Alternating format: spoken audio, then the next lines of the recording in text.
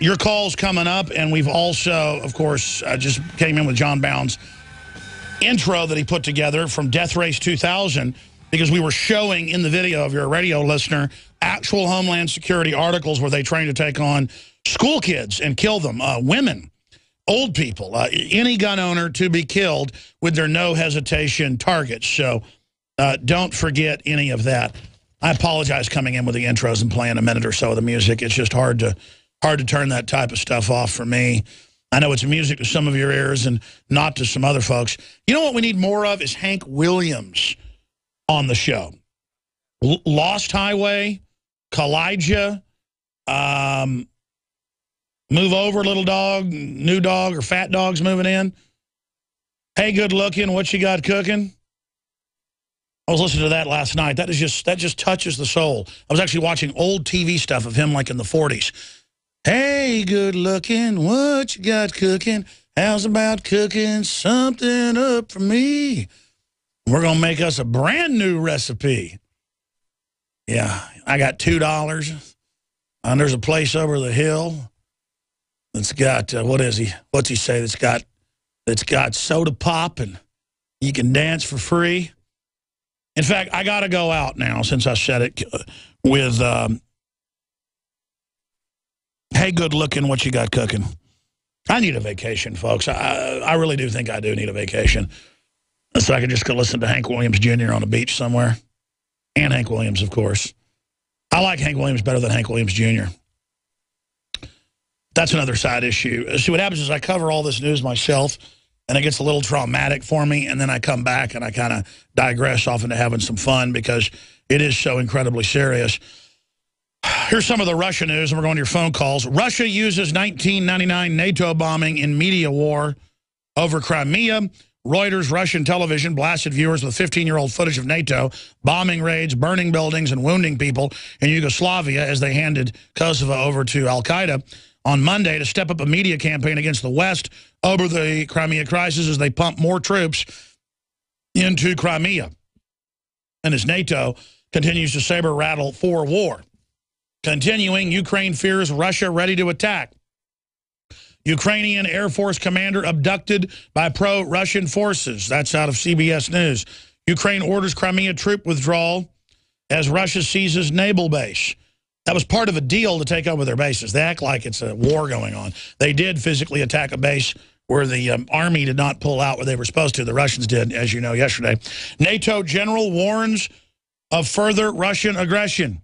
U.S. and Ukrainian officials warned Sunday that Russia may be poised to expand its territorial conquest into eastern Ukraine and beyond, with senior NATO officials saying Moscow might even order its troops to cross Ukraine to reach Moldova. The warnings came as Russia was finalizing its takeover of Ukrainian military bases in Crimea. The peninsula is occupied at the start of March and subsequently annexed, and they voted to do it. So, here's another one. Afghanistan supports Russia's Crimea takeover, welcomes Moscow back into country. As the U.S. military prepares to leave Afghanistan, nearly 13 years of the conflict, they've just called them contractors now, folks. They're not leaving. With Taliban, 3 visiting U.S. congressmen had to endure a statement from Afghan president who they installed, Hamid Karzai, that was released while they were in Kabul. Citing the free will of the Crimean people, Karzai's office said with respect to the decision of the people of Crimea took through a recent referendum that considers Crimea as part of the Russian Federation. To date, only Syria and Venezuela have taken a similar position. Well, Karzai's been double-crossed. They clearly blew up his brother, the main heroin dealer, a few years ago. That made him mad, and he said that. So he came out and he said, look, the U.S. government really runs al-Qaeda. They staged the whole deal for opium supply, and there's a world government battle going on, and we want them out. And it's not that I just believe Mohammed Karzai. Remember he said that last year? That guy's type in Karzai says West behind bombings. And behind al-Qaeda. Well, of course they're behind al-Qaeda. They're behind them all over. They've always been behind al-Qaeda. That's how they keep all the Muslims in line, and us in line. Oh, we got to take your rights, al-Qaeda. So that's some of the news on that front. Let me hit one more story on the First Amendment issue Then we're going to go right to your calls well into the next hour. And I got a bunch of special reports and a mass of other news that's breaking as we speak.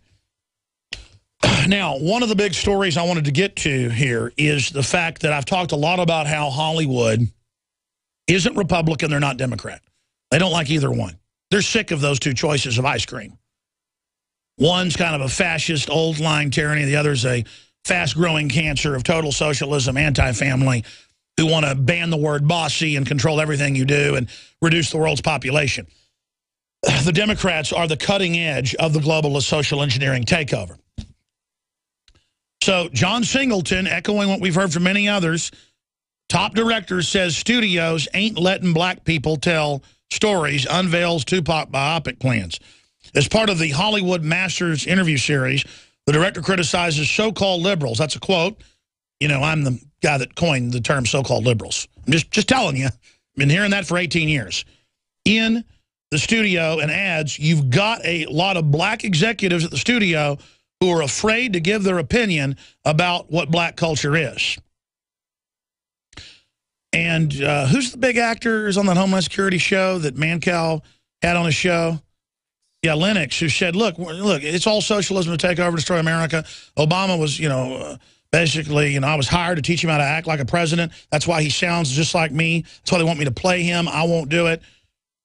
I mean, quite frankly, I almost run into no black people that I know that love socialism and turning their guns in and hate the family and all this stuff. It is absolutely a force-fed mind control operation. Yeah, there it is, report. Obama is an actor trained by Harry Lennox. By the way, he called Mancow. He said that Hollywood went crazy. And folks, I don't just know Charlie Sheen. I don't just know the Gibsons. I don't just know, you name it. I mean, back when I used to go out to Hollywood and be on TV shows out there, I just say no now. Because nothing ever gets done out of it. Come to Jesse Ventura's birthday party. Okay, meet a bunch of Hollywood people. Go to this. I haven't been to L.A. in a couple of years. Joe Rogan wants me to come out there and be on his podcast. He's a good friend of mine since 1998. Haven't gone out. And I probably need to, though. He's come on my show so many times. He's kind of like, I'm not coming on your show, you come on mine.